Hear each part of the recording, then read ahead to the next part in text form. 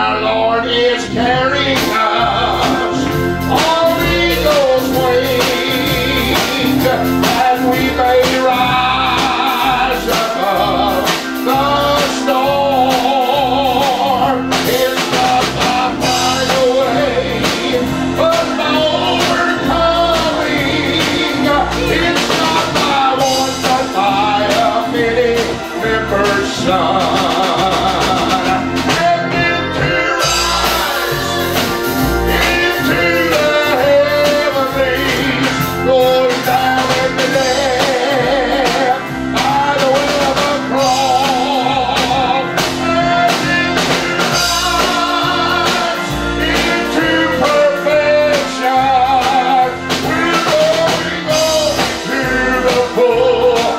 Of God. Yes, our Lord is carrying us on eagle's wings, that we may rise above the storm. It's not by flying away, but by overcoming. It's not by one, but by a many-membered Son. Sing it now.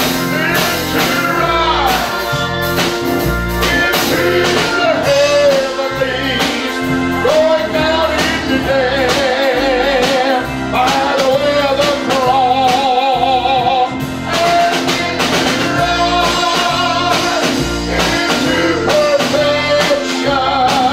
We're going on into the fullness of God.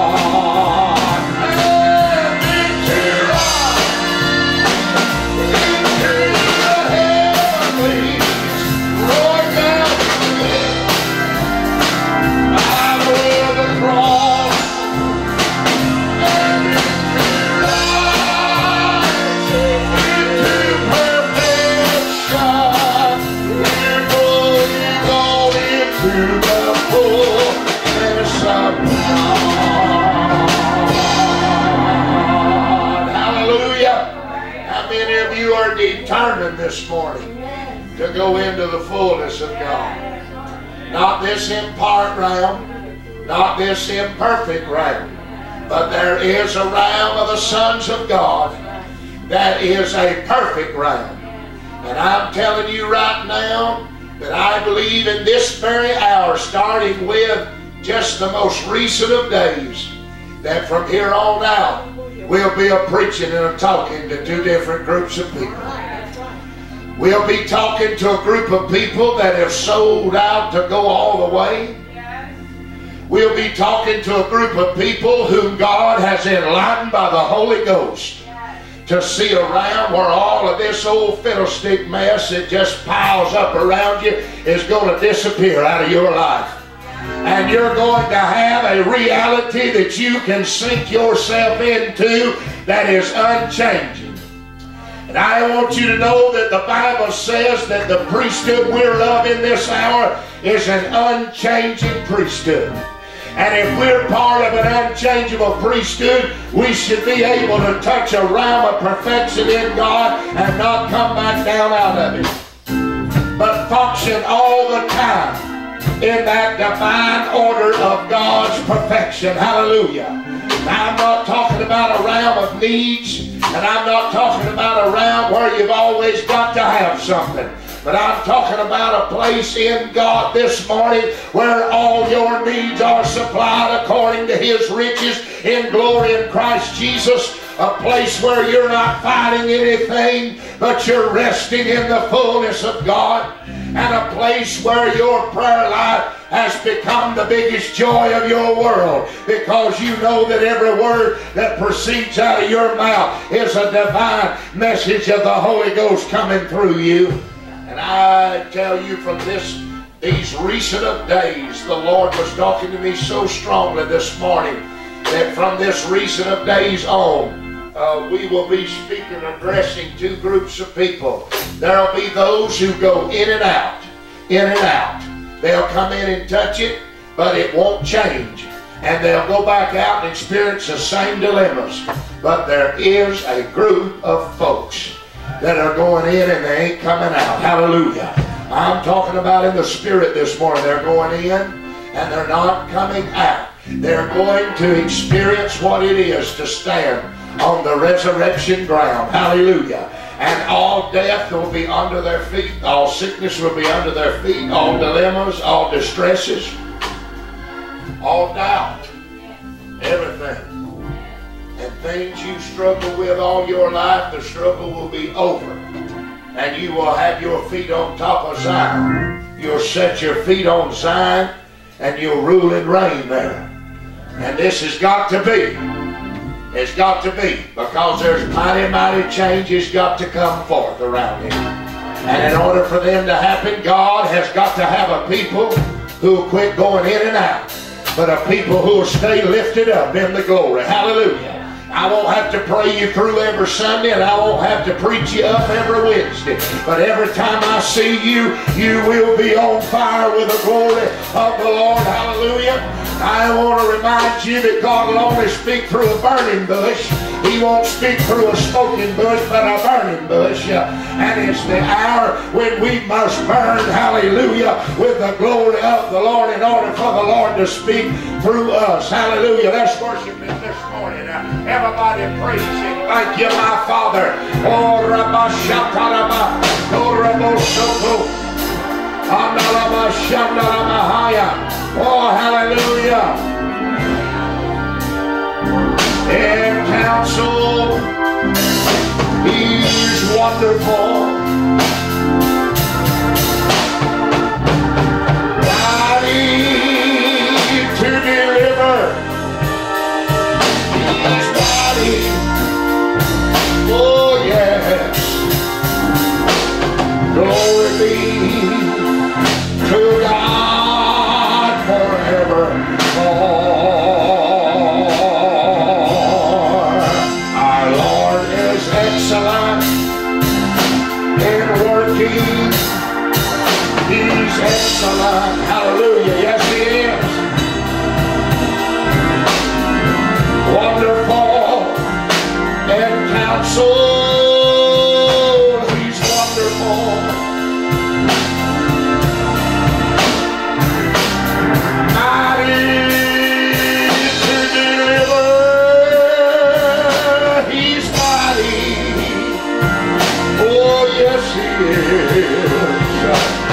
Glory be to God forevermore.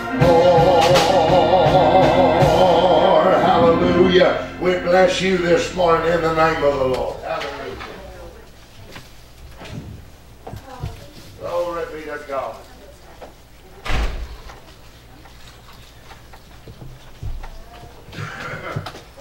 Thank you, Father. Thank you, Father. Tissues back here. Praise your holy name, Jesus. You can find some for me.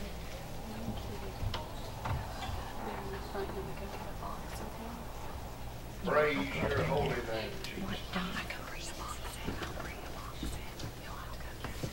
Glory to God.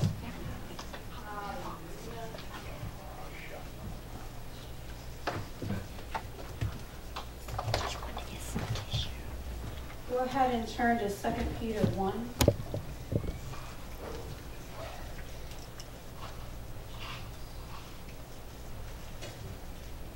Glory. Hallelujah. This morning I want to talk to you about the life of God. And I'm going to be reading this morning from the Mirror Bible. I'm going to be reading verses 5 through 11. And in verse 5 it says, "Now, in the light of what we are gifted with in Christ, the stage is set to display life's excellence.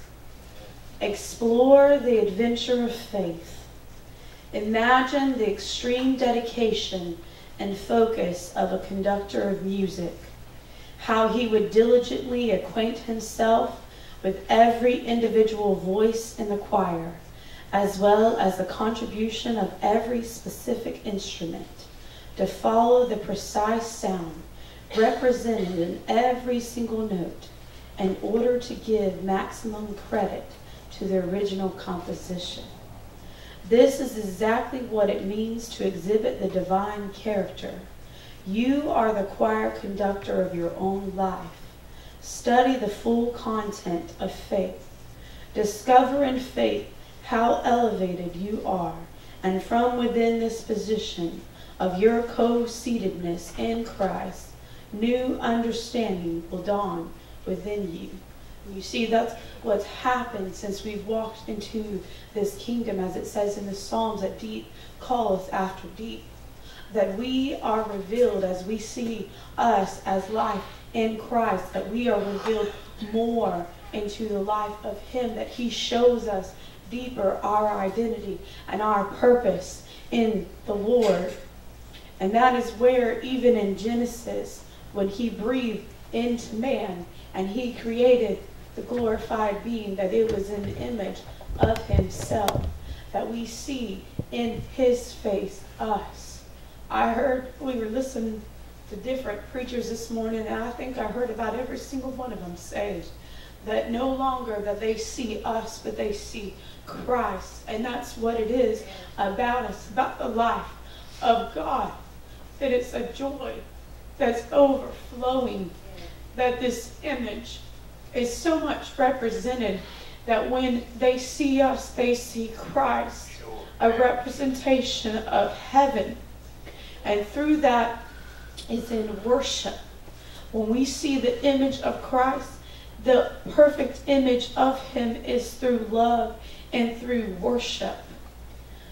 We have a program with the school that we have, and it's called Precious Not Prickly, and we teach kids to be not a porcupine but a hedgehog, because a porcupine impales the person, but a hedgehog is gentle. And with that, every day that the children come in, they have to tell us what they're thankful for, because they've done a brain study that in the same spot in the brain where you're thankful for is also where you experience stress, and that they cannot exist together.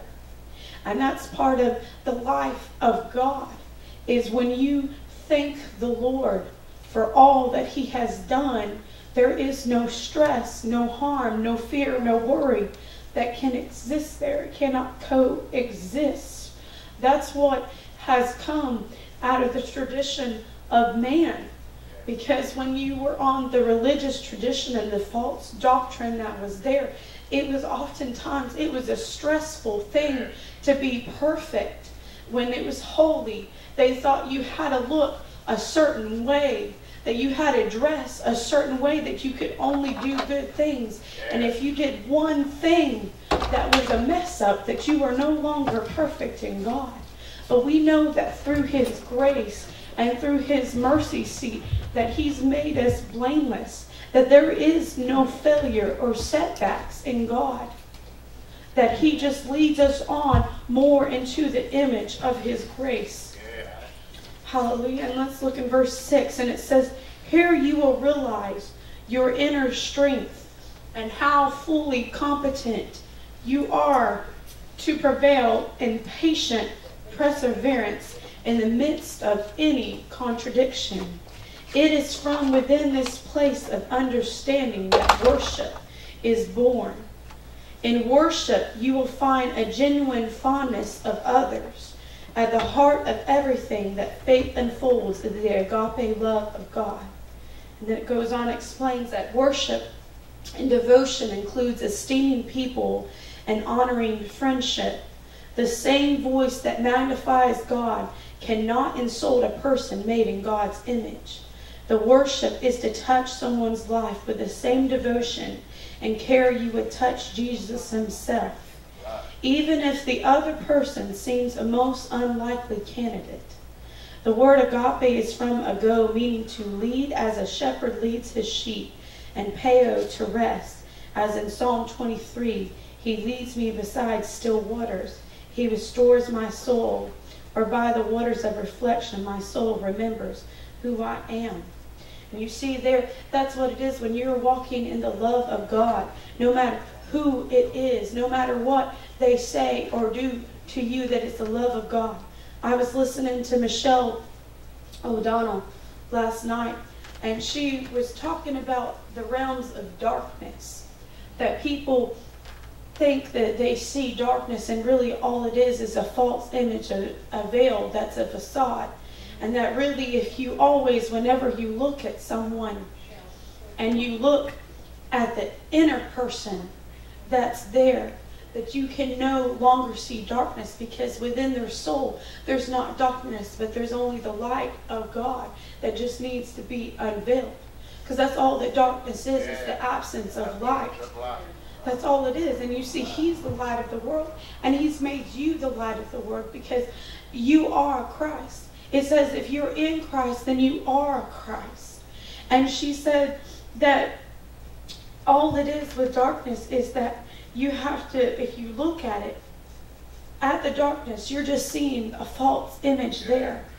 You're just seeing an imagination.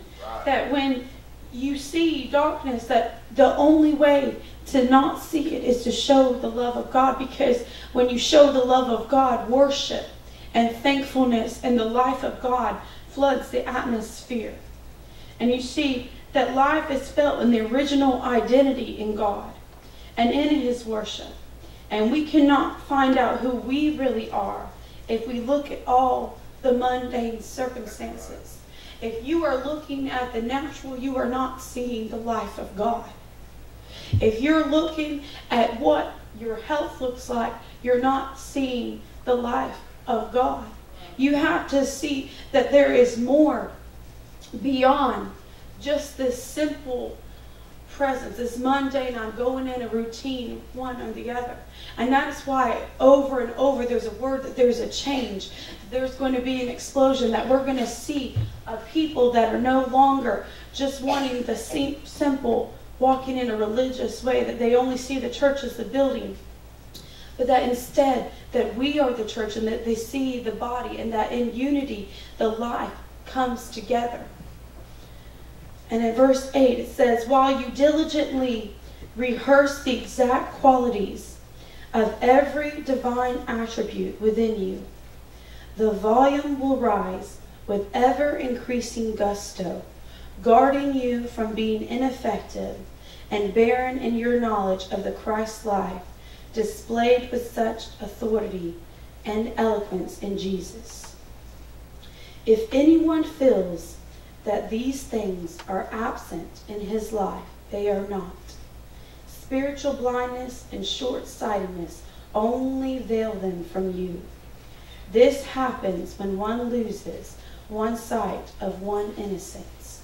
The moment one forgets the tremendous consequence of the fact that we were cleansed from our past sins, one seems to become preoccupied again with the immediate sense-ruled horizon, which is what short-sightedness is all about. This makes one blind to his blessings. Spiritual realities suddenly seem vague in distance, and become acquainted with your innocence. You see, that's where the mercy seat is. It's made us blind. It made everything that's there. It's blameless. That it causes other people to be blind to the fact. I remember Brother Chris, he kept talking about when he started his business, because of things in his past, that at first he was concerned, he was worried that it was going to show up. But then he realized, no, there's a mercy seat there.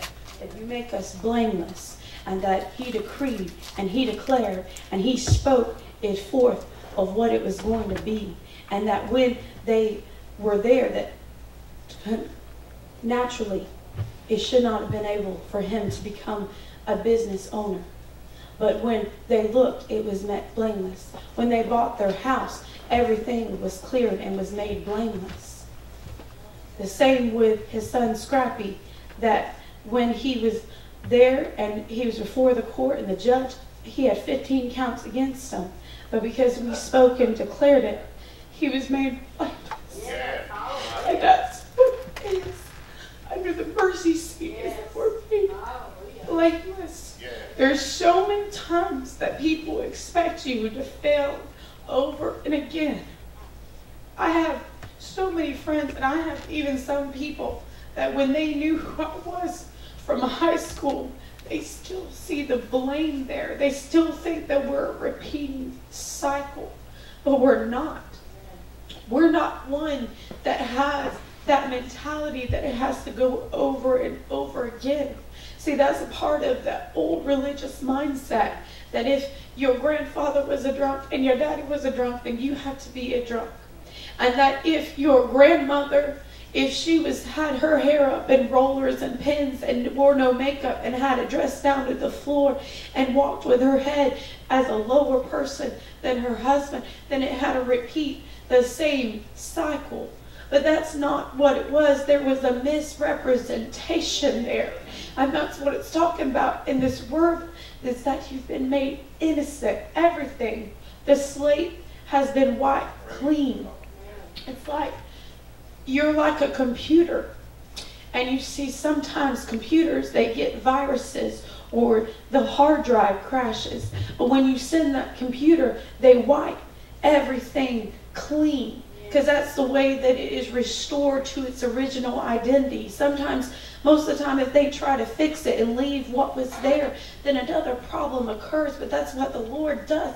He wipes your hard drive clean to where you're set back into your original identity. You see, that was the whole purpose of Christ, that when he came and he gave his life and he did away with all of the natural sacrifices of the priest, he made you back into the original identity where you would return back into the Garden of Eden. Garden of Eden means God's delight. And you see, when he looks at you, you are his delight because you've made innocent. He wipes them clean. I used to sing a worship song that when I first came to Christ, and it used to say that your sins were forgotten and they've been put on the ocean floor. Well, the ocean is deep and you can't see them anymore. There's people, they try to reach the bottom of the ocean floor to the deepest depths, and they've never been able to do that because it's so deep and it's so dark and the pressure is so deep. But you see, that's what happens. The Lord completely erases the memory that no matter what the circumstances is, no matter who has been put in your life and then removed because of circumstance, that the Lord wipes it clean. There is no friendship that you need if it's going to bring you down and keep you veiled where you're not made innocent in the Lord. And then in verse 10 it says, therefore I would encourage you, my fellow family, to make every immediate effort to become cemented in the knowledge of our original identity, revealed and confirmed in the logic of God. Fully engage these realities in your lifestyle, and so you will never fail. Your original identity, often translated as calling, to surname, to identify by name. You see, when he calls you back into himself, he calls you by his name, and his name is Jesus. Some people, they have a hard concept with that. If you talk to a normal person that just goes to a Trinity church, that's just a normal church goer that really hasn't sought the deep things of God, and you tell them that you're Jesus or that you're God, they think that you're speaking blasphemy. But you're speaking what the Lord has caused you to be, because you are Jesus. You are Christ. You have been set to be apart. I think of the story that Pastor Matt shared about Brother Hall, that those pastors had invited him. And he was talking about, do they still think that Jesus has miracles? Does he still believe that Jesus raised up the dead? And he said no. And they started to sign him up. And then he goes, but I do believe that I can raise them from the dead. And I do believe that I can still heal people and do miracles. But see, that's what it is, that through your hands and through your belief and through your spoken word, that you do change the atmosphere. I saw a thing that there was a friend of mine that became an atheist. They started believing in science. And they put a picture up on our Facebook wall, and it said science, because God doesn't heal amputees. But you see, that's false information. That evidently, it's sad. I just believe for his mind to come back to the original identity of what it is, because it had to be that someone had to instill that thought in his mind, that he had to feed on it. Because the thing is that there have been miracles after miracles where the Lord has healed amputees, and he did not rely on science. There's so many miracles over and over that we read of John G. Lake and Maria Woodsworth Etter and all of these other people of the faith. The thing is that they're still happening today. There's still people that are having their limbs grown out, that are being healed of things. When we read of Monkeys and Dragons, there's a couple there that she was diagnosed with cancer that was supposedly terminal, and no one ever recovered with it. But that couple decided that they would not speak of it. So they decided they didn't have a whole lot of money at the time, because all they spent on their medical stuff, but there was somebody that had a cottage. So they decided that they would go out there and they wouldn't talk of all that was going on, but instead they would just talk about how much they loved each other and how much they were enjoying the nature, and they would get out. And at first she couldn't get out of bed, but they could open the window and they could listen to the birds sing, and they could see all the flowers growing. And then they started realizing that she was getting healthier and getting stronger. So they took her, so then she started to go outside and sit by the river. How much of a representation, because there's life in the river of God. He was just allowing his nature and his beauty and his identity to over-encompass them. And then as she became strong, she started cooking and doing her normal things. And they eventually left the cottage and went back to the doctor. And all he had to do was confirm that it was an act of God, that there was no explanation for it. I heard another story this morning on Bill Winston where this lady, she had something wrong with her kidneys and the numbers were down. And they said, well, don't expect anyone that ever has this, their numbers just keep going down until they eventually die. And she decided her family wanted to go on a trip to Disney. And they told her, we don't want you walking around Disney, you're too weak to be doing that. And she just said, she listened kind of like my grandmother used to do, whatever. And she went on to Disney and she walked around, and she said sometimes she felt weak. But you know what? She kept saying no. Said no to the situation. And she kept pushing herself and going on, and she had a good time. And then the next time she went back to the doctor and said, I don't know what happened, but your numbers have gone up and they're normal. But you see, that's what happens to us. There was about a year ago, I don't even like to remember it, but I broke my foot. And you know, normal circumstances, that once you become past the age of a child and you're considered an adult, they say that a foot can take up to 3 to 6 months to heal, though especially the way that it broke. My doctor said, I've never seen anyone break their foot that way. It's usually here or there. But you broke it here. That's an odd place. And that'll probably take longer to heal, but we'll do this. And then they wanted me to walk on crutches. And then they gave me this walking boot. And I said, you know, can I walk in the walking boot without the crutches? And he goes, I don't know if you're ready for that, but if you feel you're ready for that, then yeah, you can walk out of here without the crutches. So I just picked up my foot, just expected it to work, and I just walked out with that.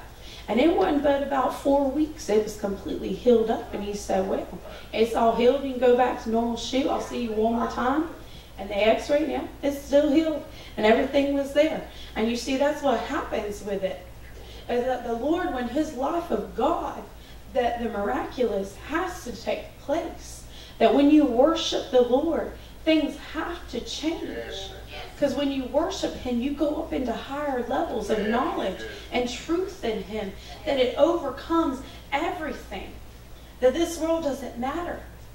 That's why that I firmly believe that every one of us will have divine health. That we're no longer taking part to this flesh. That we have to hold on to it.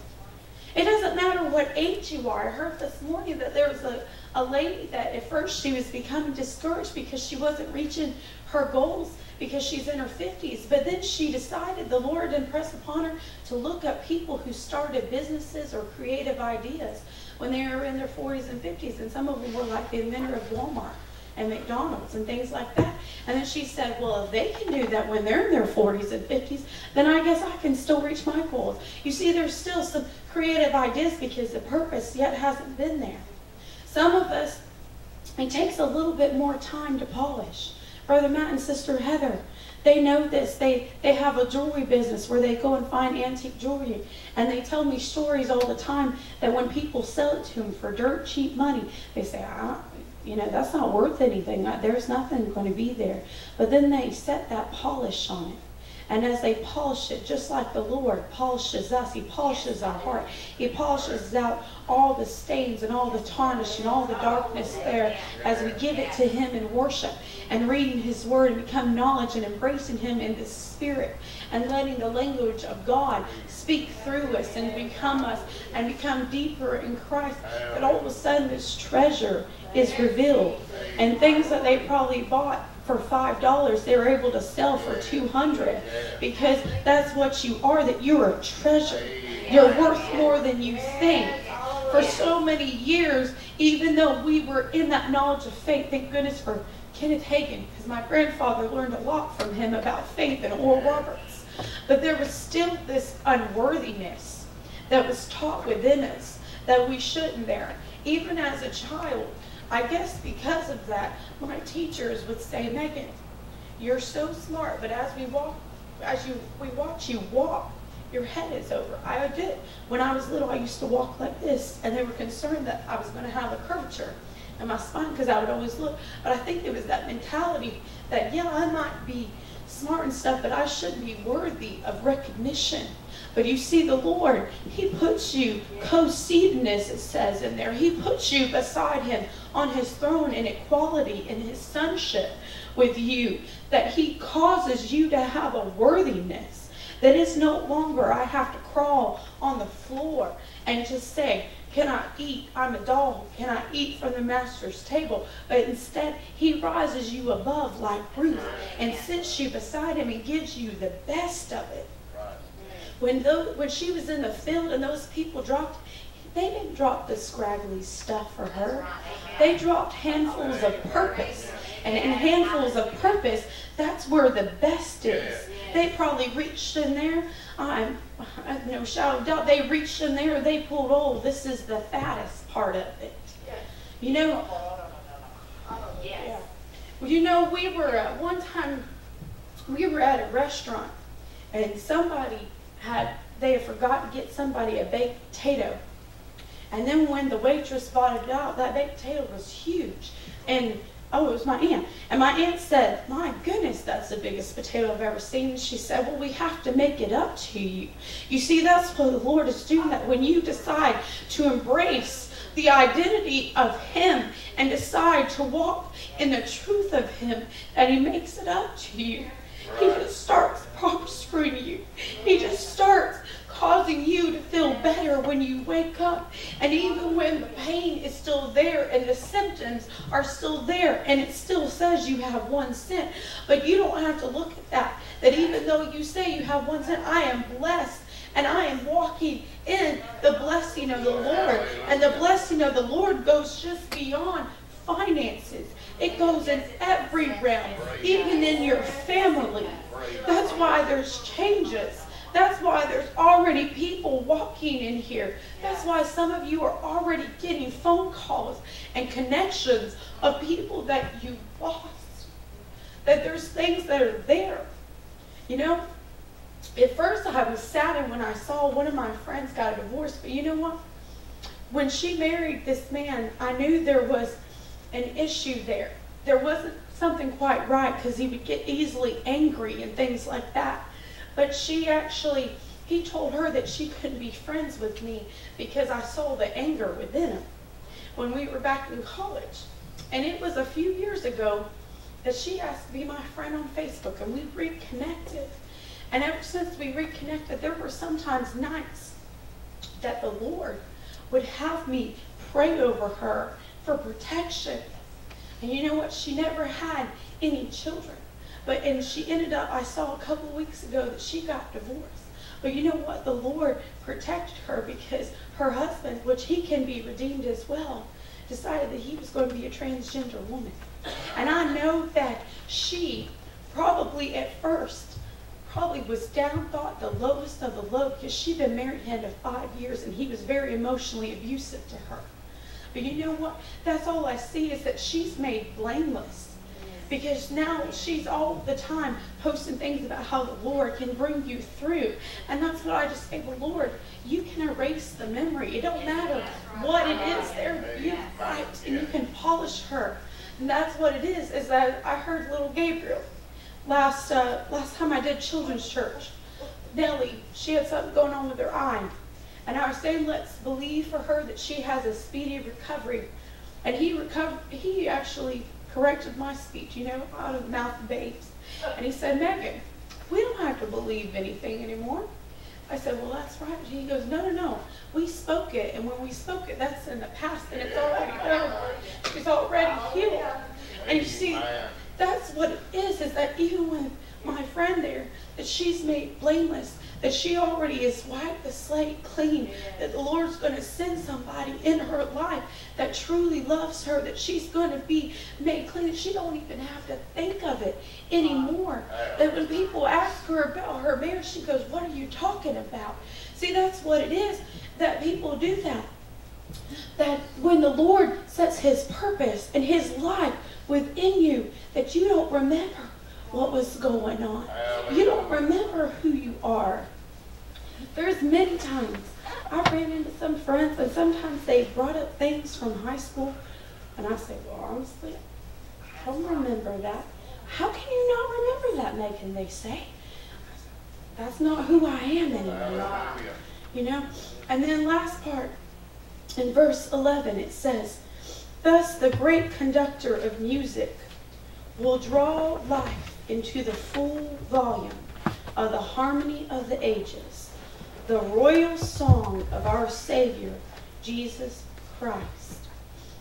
And then it says, you are directly connected to Christ, who like a choir conductor draws out the music, and everyone like a tapestry of art that intertwines in harmony to reveal the full stature of divine inspiration, which is Christ in you. Yeah. Again, the word epicorregio is used. The choir conductor. This time, God is doing the conducting and is leading us into his harmony and giving us access into the road. Yet in this context, I prefer that we are led into a song, an ode, a ceremonious lyric poem. And this form is usually marked by exalted feeling and style. And the term ode derives from a Greek word alluding to a choric song, usually accompanied by a dance. Also a poem to be sung composed for royal occasions.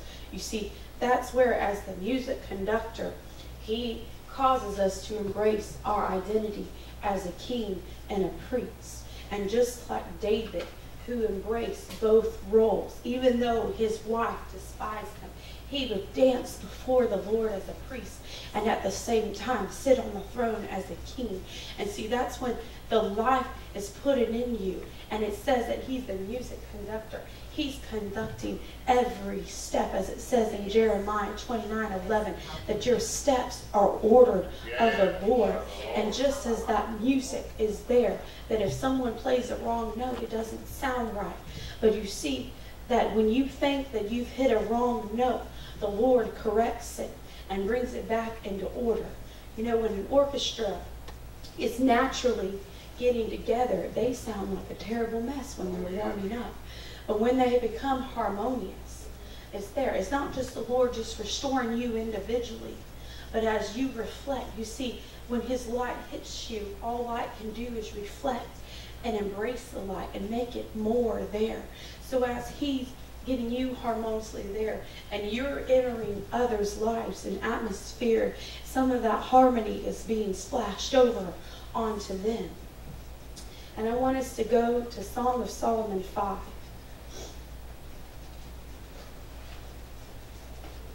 I'm going to read it from the Message translation this morning. And it says, "Celebrate with me, friends. Raise your glasses to life, to love. I was sound asleep, but in my dreams I was wide awake. Oh, listen, it's the sound of my lover knocking, calling. Let me in, dear companion, dearest friend, my dove, consummate lover. I'm soaked with the dampness of the night, drenched with dew, shivering in the cold." And then she answers, "But I'm in my nightgown. Do you expect me to get dressed? I'm bathing in bed. Do you want me to get dirty?" But my lover wouldn't take no for an answer, and the longer he knocked, the more excited I became. I got up to open the door to my lover, sweetly ready to receive him, desiring and expectant. And as I turned the door handle, and when I opened the door, he was gone. My loved one had tired of waiting and left, and I died inside. Oh, I felt so bad. You see, already this is talking of the soul and the spirit together here. And you see, you realize that when you're not with Jesus and you're not embracing his identity, that you die on the inside. You see, without God, there is only death. He says, I ran out looking for him, but he was nowhere to be found. I called in the darkness, but no answer. The night watchmen found me as they patrolled the streets of the city. They slapped and beat and bruised me, ripping off my clothes. These watchmen, who were supposed to be guarding the city. I beg you, sisters in Jerusalem, if you find my lover, please tell him I want him, that I'm heart sick with love for him. And then they say, what's so great about your lover, fair lady? What's so special about him that you beg for our help? And then she answers, my dear lover glows with help, red-blooded, radiant. He's one in a million. There's no one quite like him. And you see, that's what it is. It's when we're there and we're seeking him. He's there to be found. And as you go on and read on in chapter 6, she finds him along the garden. He's along live, and he's smelling the flowers and waiting for her to be there. But you see, even when there's times that we allow circumstance to rule, and we forget to say no to it, and we forget that sometimes it comes like an overwhelming storm over us. But you have to let the glory overwhelm. And even if you were like the woman here that didn't want to get up because you didn't want to change, Right. that when you finally do get up, even if someone accuses you of falseness, accuses you of darkness, that remember that his love and his life goes over there where it says that my dear lover glows with health, red-blooded, radiant. You see, that's why she longed for him, because there was life there. That's why the woman at the well, even though that Jesus wasn't supposed to talk to Samaritans and Jews, they didn't talk in that day, and he asked her for water and then revealed to her that he was the living water, that he gave everlasting life where she would never thirst again. That's where she realized that she was probably just like this woman, this representation. Just like us, that a lot of times when we come back to Christ, when someone finally walks in here and says, okay, I surrender, they expect you to slap you and to bruise you and to strip you naked. But instead, there's a love and a glory, because we do, like Michelle O'Donnell said, that we don't see the darkness, but we see the inner man. We see upon the heart just as God did, because we have that Christ identity.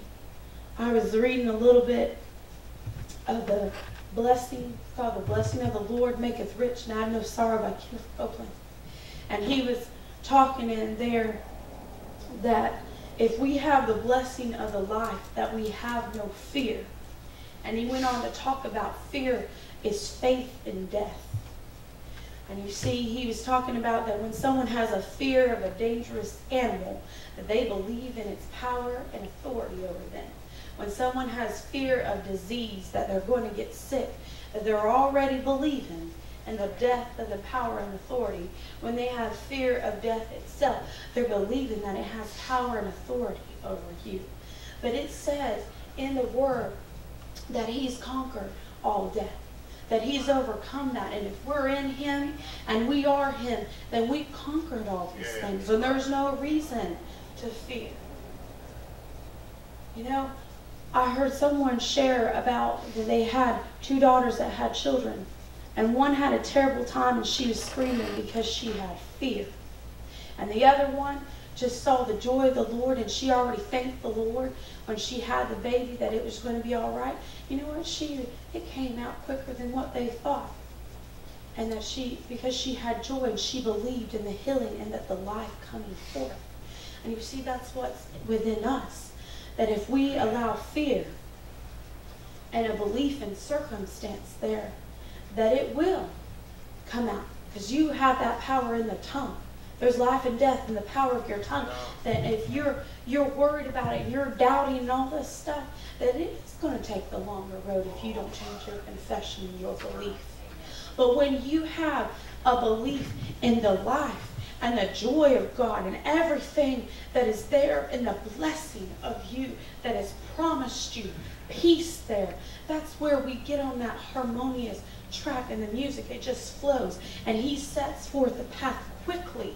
That is why as we walked in and we believed and we decided to go up higher, no matter what someone says to us, no matter what someone says, well, you're just the crazy church, that your pastor's demon possessed and all this stuff like that, but we know what the life of God is, that we have walked quickly. You know, there were times, so many times in my life, I'll pick on my own self, that the last year I was at the last school before this one, that year I had fear because I already knew my name was put on a secret list that they were all going to let me go. And you know, at first, it was like pure hell going through that, I'm going to be honest. Because every evaluation I would get, they would do that. They would chew me out. They'd scream at me. They'd yell at me. And this is my administration, my boss, about everything. But you know what? I realized, you know what? I might have been treated like this, but that's not who I am. That I'm royalty. That I was seeing the wrong picture. That I was having fear of losing my job, and I did lose my job. But you know what? I decided, you know what? This isn't who I am. They're speaking falsely about me. Everything they have. I even had to go before the district and plead my case that I was a safe and valuable teacher, and they were trying to say I wasn't. But you know what? When I started speaking that forth, I actually got a letter of recommendation from the boss that said I did all these things, that he recanted everything that he said. And then I got hired. And now I know where I am. You see, I thought maybe there couldn't be a school better than that one. But at this one, there was a family. And you see, now I've gotten better evaluations than I have in all the 6 years that I've been teaching. Because you see, I allowed life to take place. And I allowed, when a spoken word came from Brother Frank, he said, Megan, you're going to have fat bread and broiled dainties. And you know, I accepted that. I accepted that in my spirit, that I was no longer unworthiness. So now, when administrators come in, I don't have any fear about it. I don't have any fear, because I used to get so nervous. My stomach would get in knots. Oh, Lord, they're going to be watching me. They're going to be critiquing me. But instead I said, you know what? Just let them see the joy of the Lord. And we have a new assistant principal this year. And the first thing she said to me is that I just love coming in your room. It's so peaceful and so joyful in there. I could sit in your room for hours. And you know what? That's because of the life of God that's there. And you have to allow it just to flow. Some of us, we want to have our hand in it. But the Lord, it says in the Word, the battle is the Lord's. And you got to take your hand off it. Because when we stop meddling in there, and with this mind, letting it control the circumstance, and you allow the Lord to take over, that's where those steps come into place. That's where it sounds like a masterpiece being played there.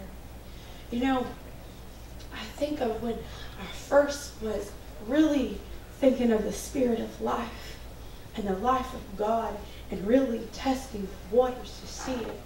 There was one day before they changed the ordinance, we used to walk our dog through the Wildwood Cemetery. And, you know, some people are like, walking through the dead place? Well, I didn't see any death there, you know. It was a path for us just to walk on. It was quiet, and nobody really went in there. And you know what? I just would sing worship songs and praise the Lord as I would walk with the dog through there. And I would usually just look at the trees. And I decided one time, because I think there was a mower, and I decided to take a different way than my usual path. And when I took a different way, the Lord showed me this big old oak tree that was at one of the entrances.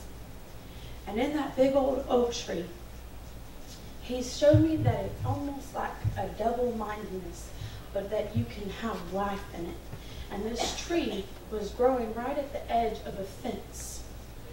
And that even though that tree was there, all surrounded by death, that life had gone in that tree. It was the biggest oak out of the whole entire cemetery, right at the entrance. And a fence was there, and that tree had overtaken that fence. That fence was growing through the middle of that tree. And the Lord showed me that you could be walking in the midst of death and life if you allow yourself to be a tree, the evergreen tree that always has life, planted by the Word, as in Revelation, that you will overtake the death every time. Every time you allow life to flood the atmosphere, you will allow it to overtake. It does. It overcomes. It's just like when the woman is having a baby.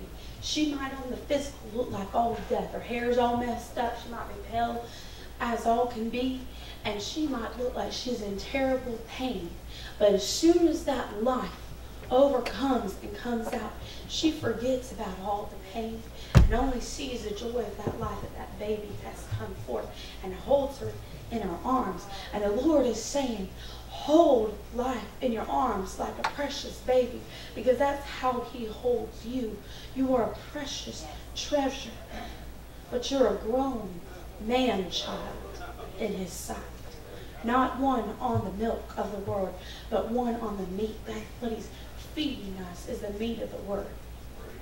And I encourage you sometime to read out of Ezekiel 37. Because all there, when he was prophesying and he saw that valley of dry bones there, because it says in here, I like how it says in the Message, it says they were bleached by the sun. That means that they were as dried out as they could possibly be. And the Lord told him to prophesy. And it says, kind of around verse 5, it says, He said, prophesy to the breath. Prophesy, son of man. Tell the breath, because every time breath is there, it means spirit. So breath, spirit, and life. That's where our life comes. We breathe. And it says, God the Master says, come from the four winds. Come breathe on these slain bodies. Breathe life. And so I prophesied, just as He commanded me. And the breath entered them, and they came alive. And they stood up on their feet, a huge army. And then God said to me, Son of man, these bones are the whole house of Israel, which is representing us as a church. And listen to what they're saying. Our bones are dried up. Our hope is gone. There's nothing left of us. Therefore prophesy. Tell them, God the Master says, I'll dig up your graves and bring you out alive, O my people. And then I'll take you straight to the land of Israel. And when I dig up graves and bring you out as my people, you'll realize that I am God. I'll breathe my life into you and you'll live. And then I'll lead you straight back to your land, and you'll realize that I am God. I've said it and I'll do it. And that's God's decree. And that's God's decree over us, is that there's life within us. And the last scripture I want us to go to is 2 Peter 2.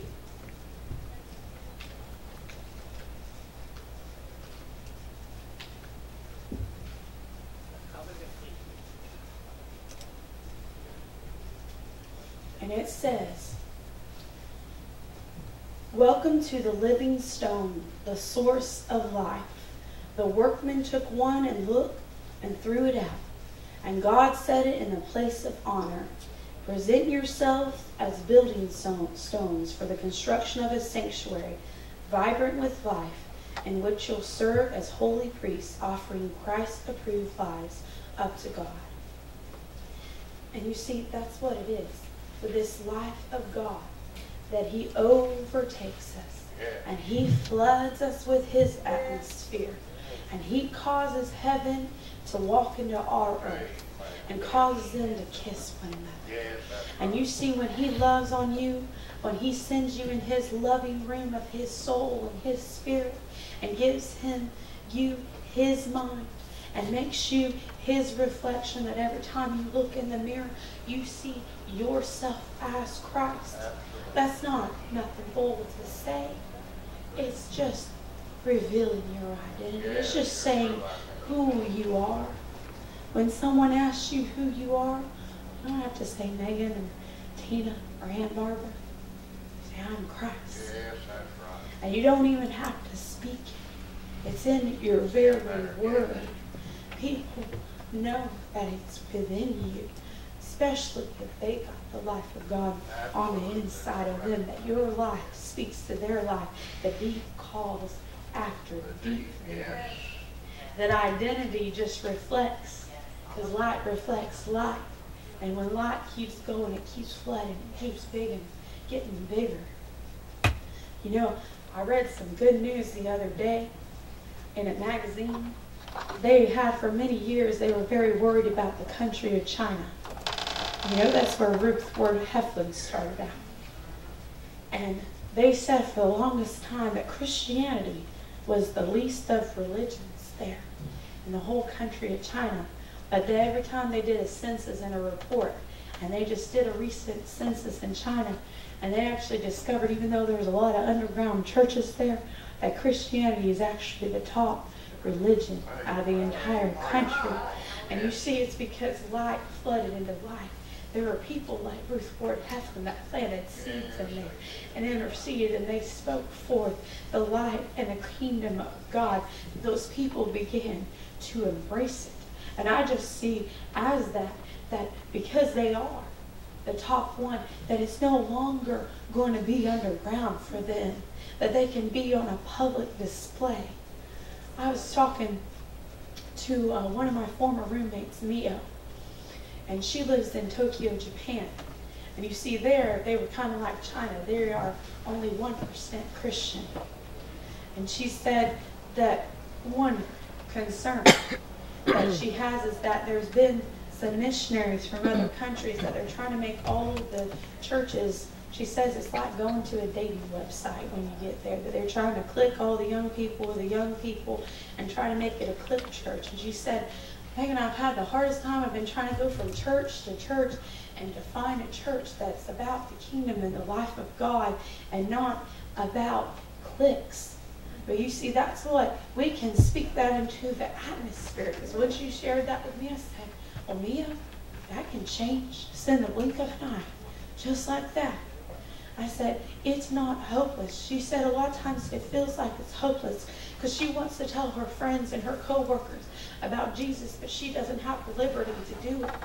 But you know what? Just like China, if He can change China, He can change Japan. They're sister countries right there together. But you see, that's what it is that it goes beyond just us. Some people are so self-centered, but that's not what the Lord is. He makes us a unity in our body. And just like the army in Ezekiel 37, when He brings us together, He takes out the dryness out of us, and He puts us anew, and the muscles, and then the flesh, and He breathes the life of God. They became an army.